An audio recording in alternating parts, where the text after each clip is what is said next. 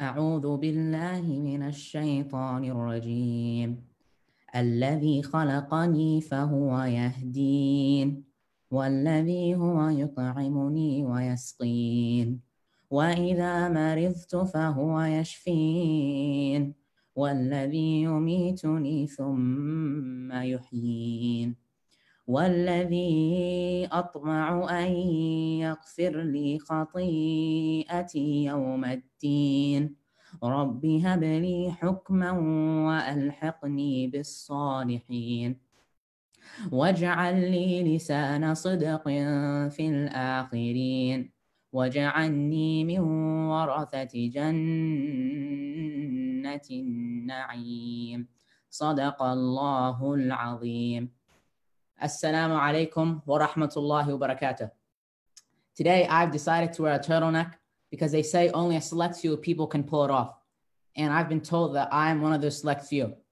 For those of you who do not know me, I am Nuh Qasim and I'm currently a freshman at Newark Charter School. During this quarantine and pandemic, I've been trying to utilize this time to my advantage, trying to get closer to Allah subhanahu wa ta'ala. And I've also been spending a lot of time with my family, getting to know them better. And alhamdulillah, they turned out to be very nice people. But on a serious note, I came across a very uplifting and inspirational story a few days ago that I want to share with you, inshallah. There was a man, he was an alcoholic. He had no education whatsoever, no manners whatsoever, and he was one of the worst youth in his community. One day, he was drinking with his friends, and he would be the only one from his group to hold the bottle in public. He had lost a sense of haya and a sense of shame. And there was a man that came through his community that everyone is crowding around. A curiosity sparked in him to go see what was going on. So he goes and he finds the man on a donkey. And again, everyone interested in what he has to say. He goes up to him and says, "Who are you?" And with no sense of, that was the kind of character he was. He says, "Who are you?" with no respect. And they replied to him, "This is Imam al-Sha'bi." He then asked, "Who is al-Sha'bi?" And everyone is surprised to see how he does not know who al-Sha'bi was. Because during that time, he was very famous. Compare him to a famous Imam or famous Sheikh in today's standards. And he said again, "Who is he? What does he do?" And they replied, "He is a muhaddith." He asked, "What is a muhaddith?" And they said he memorizes, narrates, and teaches hadith of the Prophet sallallahu alaihi wasallam. So the man, he then approaches the Sha'bi and says, "If you are a muhaddith, then give me a hadith," to kind of call him out, to kind of mock him. And now, I want you guys to realize that this is what leaders and knowledgeable and wise people do, and analyze what the Imam did. You see, he said to him, عن أبي مسعود عقبة بن عمرو الأنصاري البدري رضي الله عنه قال قال رسول الله صلى الله عليه وسلم إن مما أدرك من كلام النبوة الأولى إذا لم تستحي فاصنع ما شئت. Verily, among the words people obtained from the prophets are this: if you do not have shyness or the quality of bashfulness, then you may do as you wish. And subhanAllah, after hearing this, it hit the man different and hit him straight in the heart. He then proceeded to change his ways. He left his past behind him and traveled to Medina to study hadith under Imam Malik ibn Anas. And this very man, that was an alcoholic who had no respect, no manners whatsoever, no hayat, went on to be the teacher of Imam al-Bukhari and Muslim. His name was Abdullah ibn Maslama al-Qa'nabi. One of the most famous scholars, was an alcoholic, the same one whose sense of morality was so low that he would hold his bottle in public. And he went on to be a great, great scholar.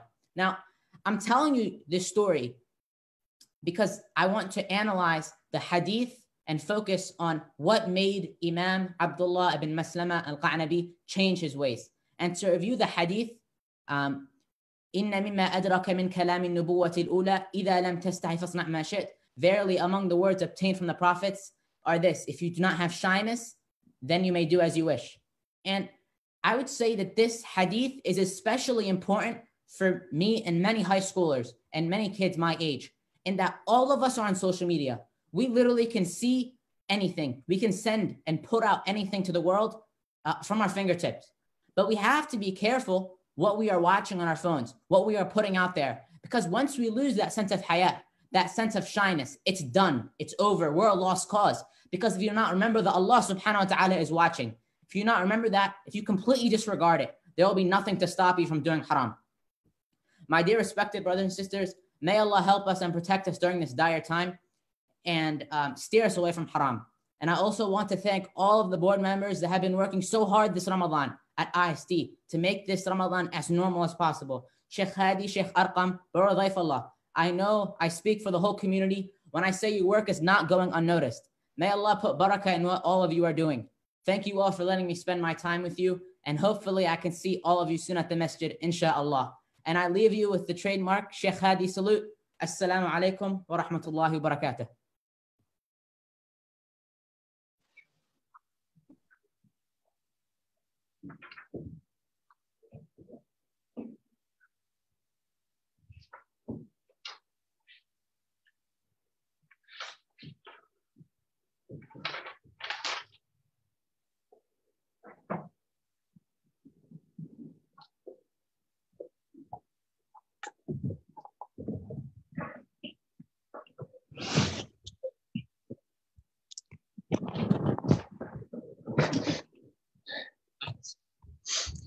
بسم الله الرحمن الرحيم.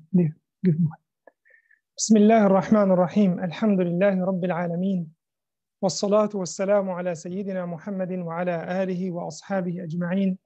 السلام عليكم ورحمة الله وبركاته. ما شاء الله تبارك الله. I'm speechless now.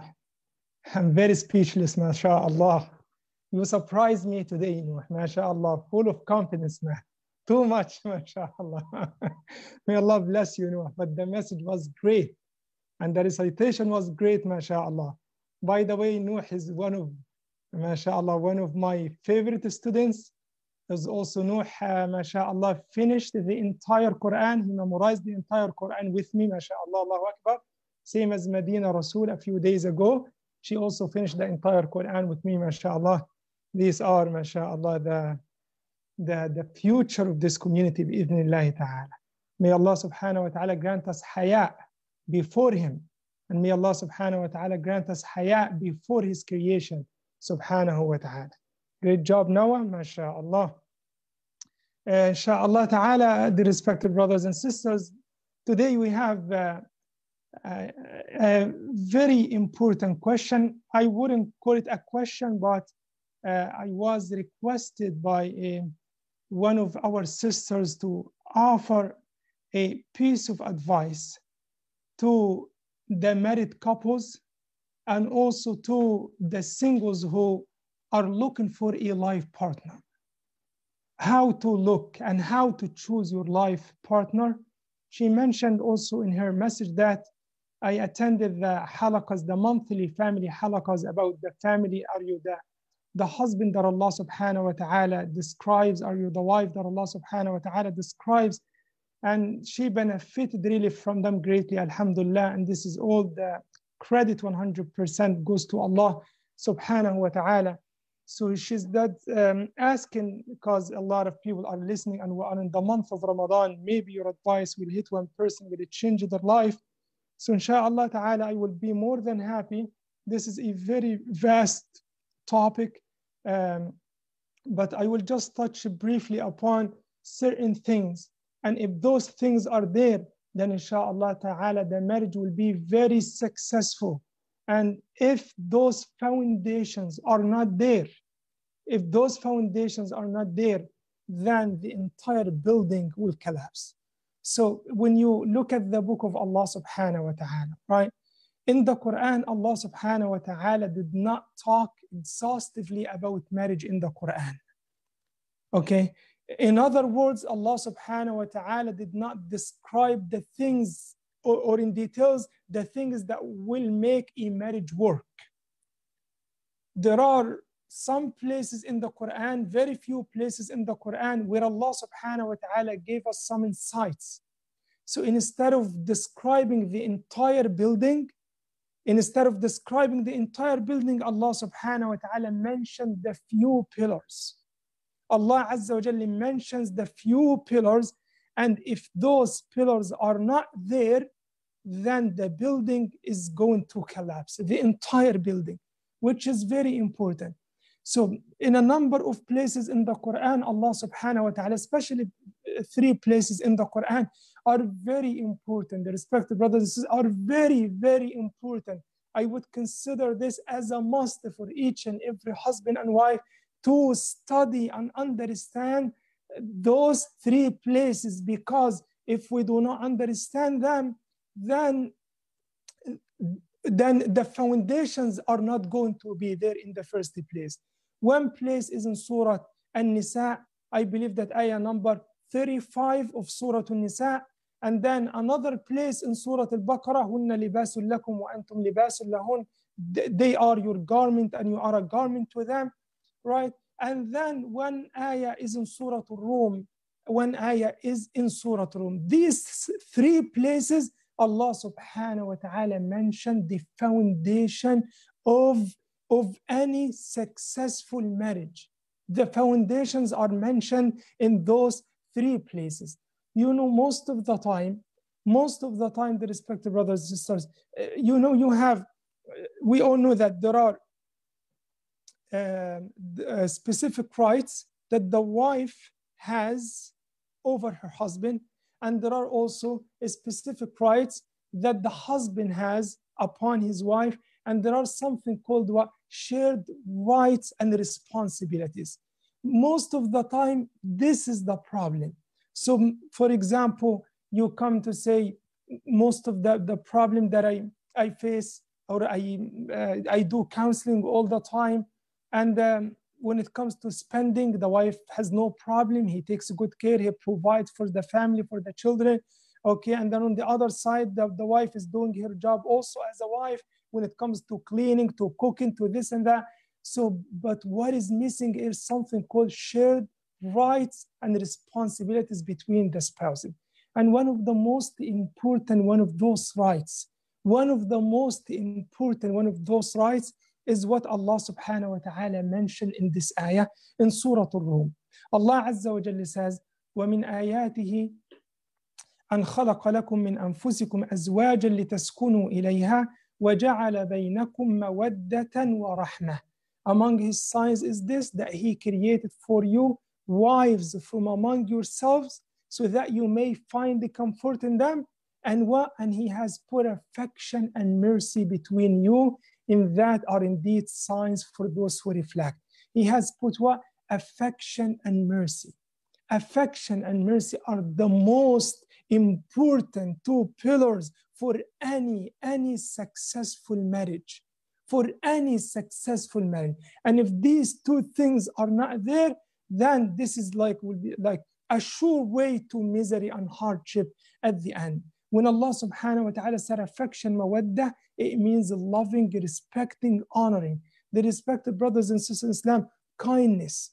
Kindness is an important fruit of marriage. Honoring one another, respecting one another, subhanAllah, taking care of each other, supporting one another, right? Aiding one another. This is marriage, is a partnership.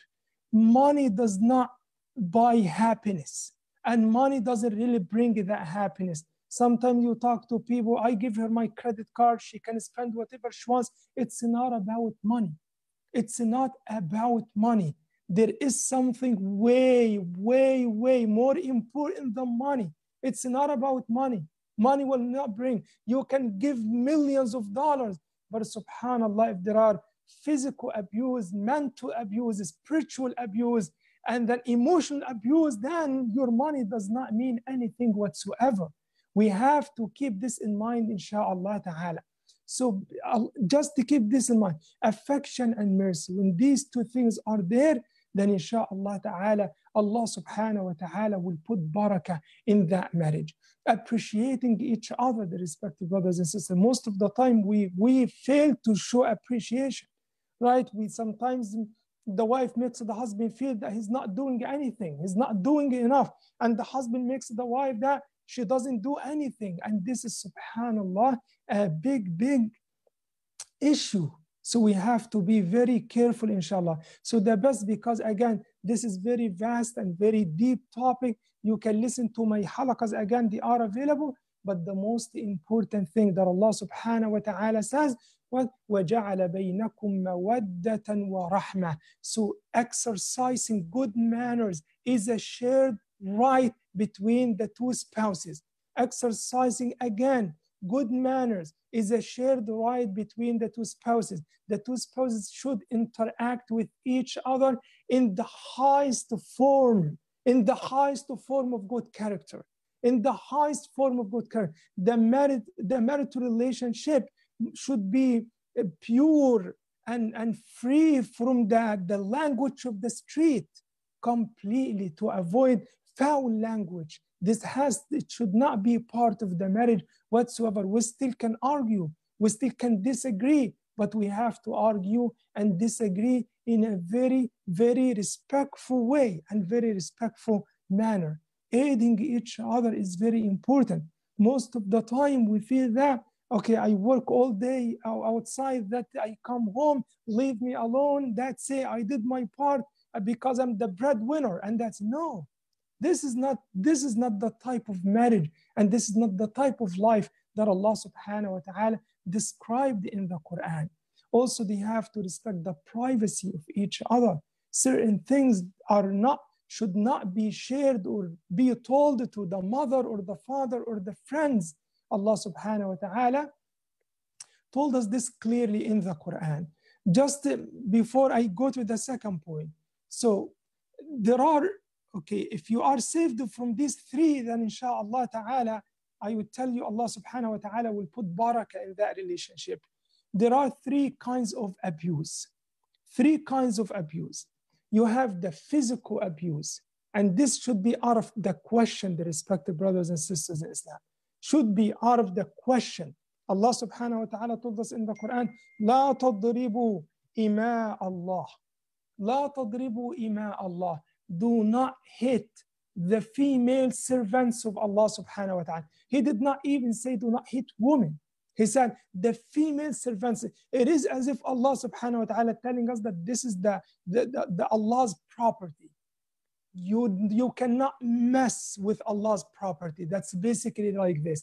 So this is the physical abuse. This should be out of the question 100%. And number two is the emotional and mental abuse.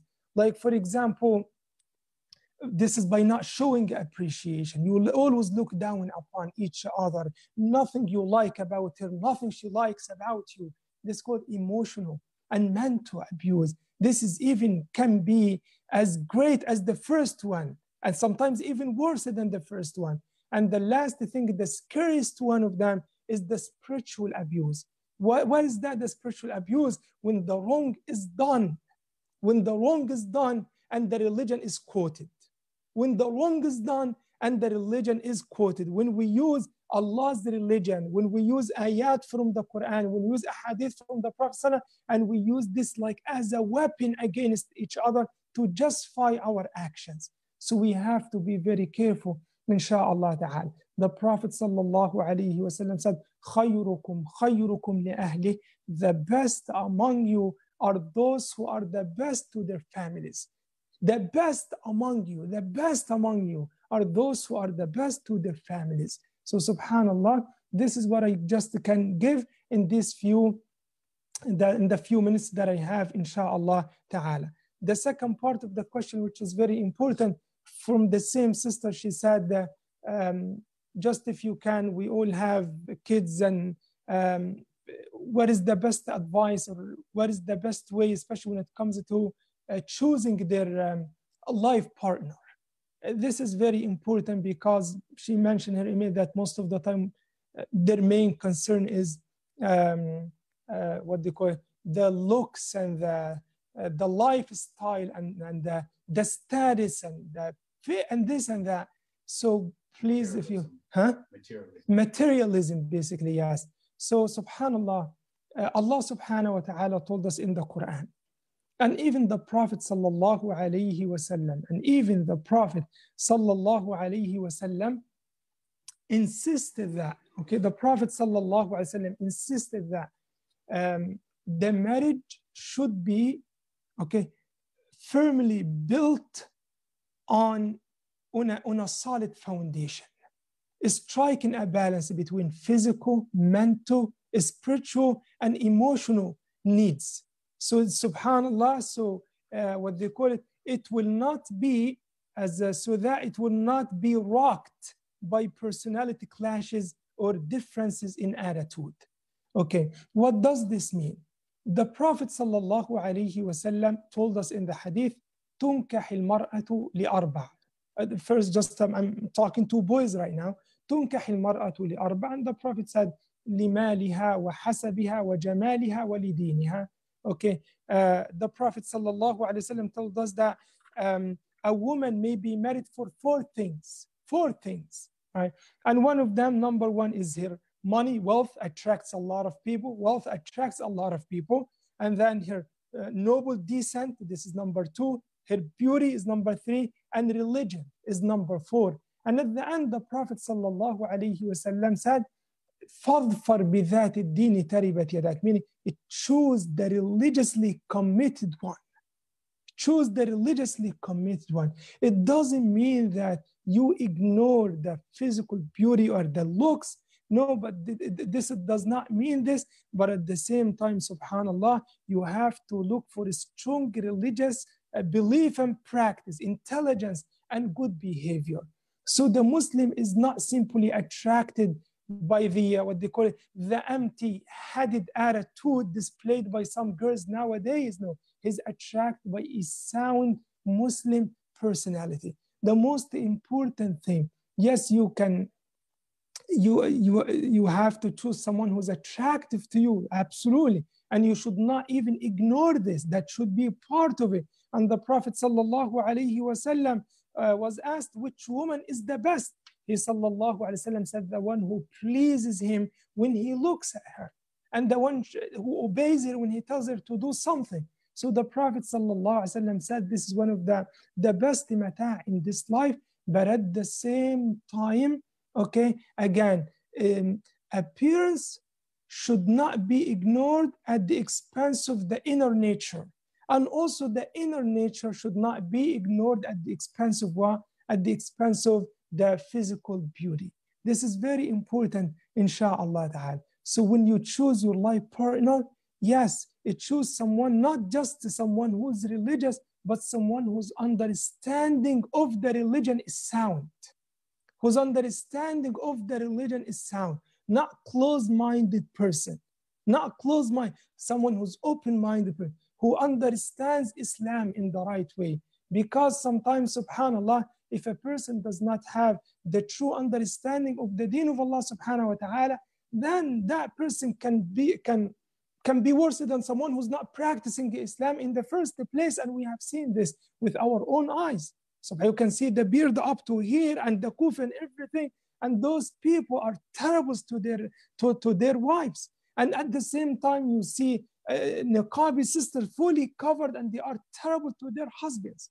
Because what? Because they do not, their understanding of the deen of Allah subhanahu wa ta'ala is not sound and is not strong. So we have to be very careful and take the nasiha of the Prophet sallallahu alayhi wasallam. So this is the best way. Again, the Prophet sallallahu alayhi wasallam said, yes, you look for good looks, you look for good family, you look for education. All these things are important and cannot be ignored, right? But at the same time, religion also is very important. Is very, very important. If you are looking to raise righteous men and women, good members of society, then absolutely deen has to be there. I have seen some cases, the respected brothers and sisters, and before I go to this, just understand your rights and responsibilities. And before embarking upon this, very important to study this and to read about it. This is very important. This is not an easy decision. This is probably choosing your life partner is the most important decision that you make in your life. The most important one of them. Because someone that will be with you 24/7. right? So this is important. Then if this is the case, then subhanallah, you have to know what are your rights, what are your responsibilities, how does Allah and the Prophet of Allah subhanahu wa ta'ala describe this entire relationship. I have came across some people, they come on the wedding day, come into the masjid to perform the nikah. I asked them, for example, what is the dowry? What is the dowry? How much is the dowry? And subhanallah, they just, oh, what is that? What is mahr? What is dowry? Have no, this is marriage starts, this is the mandatory marriage gift. Something that, for example, nikah cannot be valid, cannot be established without knowing this. If we do not understand the requirements and the conditions for the nikah to be valid, then what is going to happen after that, right? So this is something very important, inshallah ta'ala, to read about it, because these days, subhanallah, marriage for so many people has become like a piece of cake, has become like a joke for so many people. Joke. They just get angry over trivial matters. They utter divorce for example, if the food is not warm enough, or this and that. They take it so lightly. This is a holy contract that Allah subhanahu wa ta'ala says, وَأَخَذْنَا مِنْكُمْ مِيثَاقًا غَلِيظًا. They have taken from you a strong covenant. It should not be taken lightly. This must be honored, must be respected, that contract. So inshallah ta'ala, this is my advice to the unmarried people, that inshallah ta'ala, to focus on the deen and to choose the religiously committed person. You look into his or her level of religious commitment, education, behavior, attitude, conduct. These things are very important, inshallah ta'ala. May Allah subhanahu wa ta'ala grant us peace. May He subhanahu wa ta'ala accept from all of us. Allahumma ameen. May Allah subhanahu wa ta'ala grant us a life full of happiness and success, joy and pleasure. Allahumma ameen. May Allah subhanahu wa ta'ala bless us bless you for your wife, and bless your wife for you, and keep you together in prosperity. And may He subhanahu wa ta'ala keep the shaitan away from us. Allahumma ameen. We just want to remind you that tomorrow I will live stream the dua Khatm al-Quran bi-idhnillahi azza wa jal. This will happen right after the youth talk. So I will not give any lecture tomorrow. Right after we finish with the youth, inshallah ta'ala, I will start praying Taraweeh. Of course, you cannot join me. You can't pray behind me at home. But I will pray just 8 rak'ahs of Taraweeh, inshallah, followed by dua Khatm al-Quran bi-idhnillahi azza wa jal. There are 3 videos in the comment section. Are you the husband that Allah describes? Are you the wife that Allah describes? And the status of women in Islam? Yes. In the comment section. MashaAllah. Okay. So you have, yes, very important, the status of women in Islam. Are you the husband that Allah describes? Are you the wife that Allah describes? Most of these things are discussed there. Inshallah ta'ala, you can listen to them bi'idhnillah. Barakallahu feekum wa jazakumullahu khayra. Wassalamu alaikum wa rahmatullahi wa barakatuh.